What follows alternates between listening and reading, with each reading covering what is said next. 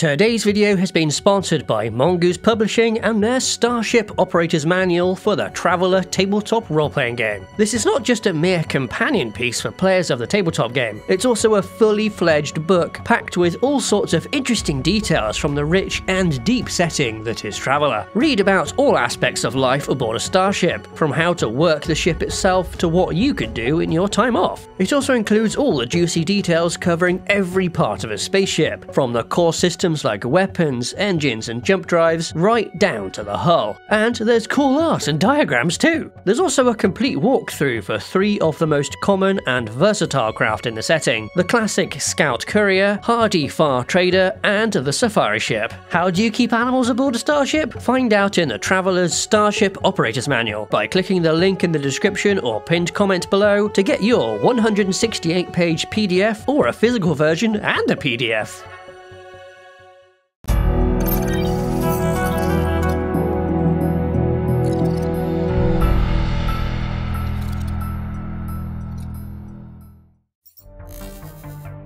Hello everybody and welcome back to Spacedock. I'm SOJOURN, and today, with the help of Gabriel Fonseca, producer and science advisor for the SOJOURN audio drama, we are looking at how you would design an FTL system or drive. Not only are such drives just plain cool with their many varied ways of functioning, but are also the keystone that holds up many settings. If you want to have lots of planet-hopping adventures filled with strange worlds and fascinating alien cultures, it's almost a requirement to have superluminal travel. It is possible to have those in a setting with years-long, slower-than-light travel too, but just on a very different scale. Those huge, galaxy-spanning adventures from space operas and the like are made possible thanks to FTL. The first and most important thing is to avoid falling into the technobabble trap. Going super deep on the techno-babbly specifics of whatever hand-wavy stuff happens to cause FTL sounds important and useful to know, but really it's on the bottom of the priority list. To be clear, that doesn't mean don't do it, just that it's much more vital to develop the rules for an FTL system and how it functions. The fluff behind all that can come later. These rules should cover the system's capabilities and limitations. Like, how fast is it? Is travel instantaneous or does it take time? Does the travel time for the travelers match up with those outside? This determines many things, like how casual FTL travel can be, like the difference between walking somewhere, getting on a bus, or a long journey by ship.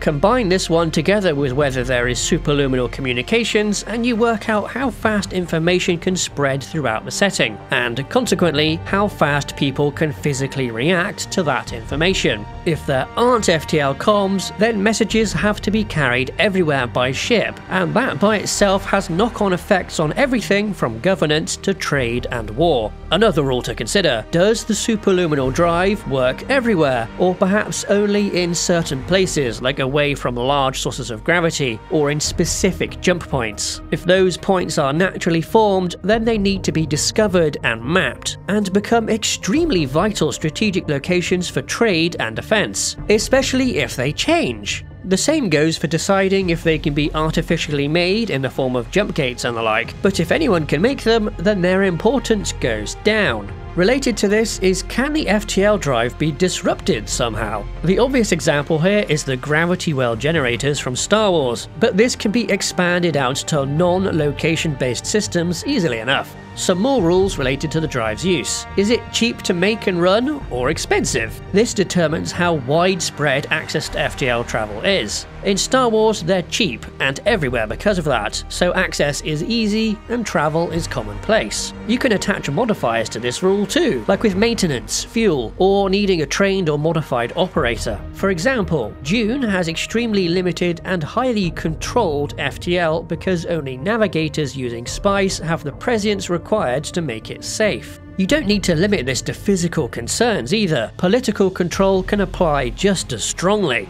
I'm sure there's some rules I'm forgetting, but if you lay out the ones I've mentioned, you can spin out the entire workings of a whole setting from them, which we'll talk about in a moment. Or vice versa, if you want a specific type of setting or a framework to tell a particular story, then you can work backwards, finding the rules that best fit what you want to do. While these rules are important, it is possible to bend them slightly to meet the needs of the plot. The easiest one to fiddle with is the speed, leaving it as more of a rough guide than something rigid, letting you move ships around at just the right times to keep things interesting. If this is done skillfully, then the audience will never notice it happening because the plot being satisfying is way more important than whether or not those reinforcements would have arrived at that exact time based on where they left from. However, if the rules are bent just a little too much, or even outright broken, it can leave a subtle sense of wrongness. Compare the way the hyperdrive is used in the different productions of Star Wars. The original trilogy had a time delay from calculations before you could jump to hyperspace, which had to be done in space, and then there was downtime during travel, all of which sometimes applied in the sequel trilogy, but were often thrown out of the window in favour of doing exciting new stuff, which is a fine goal to have, but maybe not when it comes at the cost of the very flavour of the setting itself. It would be like having transporters in Star Trek be even more ludicrously capable than they already are.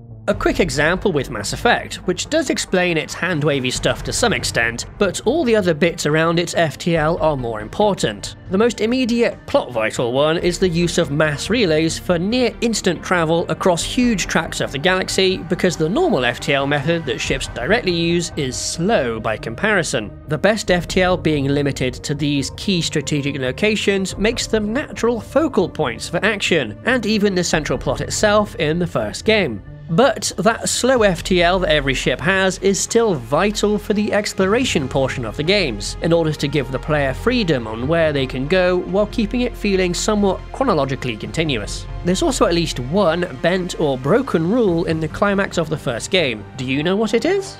And now a less quick example from the tabletop RPG Traveller, which uses a small set of strict FTL rules to create a setting that resembles older pulp sci-fi and evokes the Age of Sail with nobles and piracy. These rules are: 1. No FTL communications. 2. Every jump takes a week, no matter the distance. 3. You need to be a minimum distance of 100 diameters away from objects bigger than the ship before you can jump, so you have to fly away from planets and suns and such.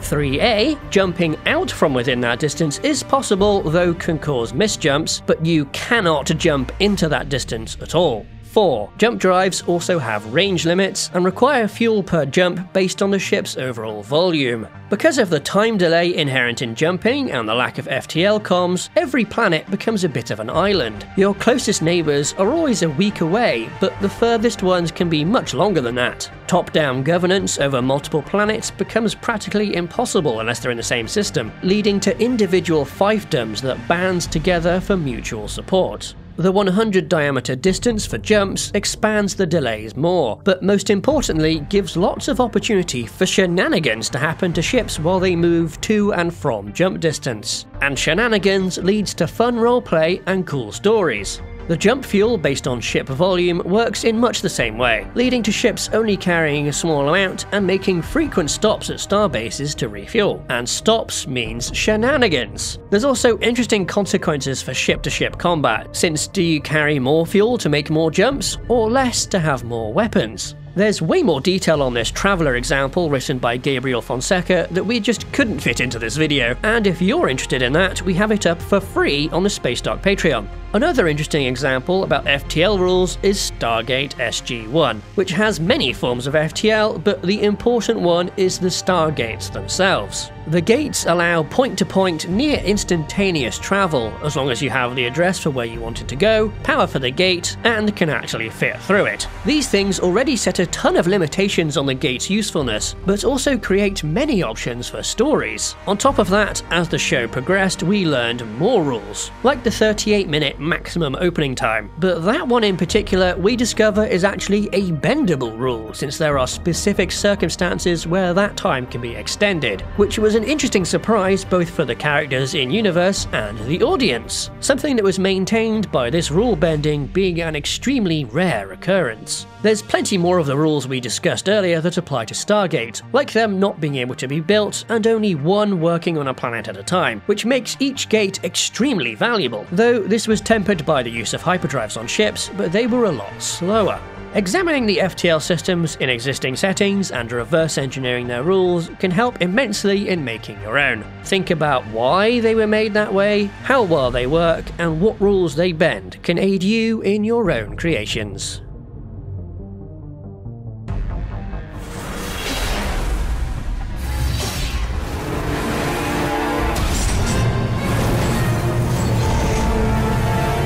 That's not how mass relays work.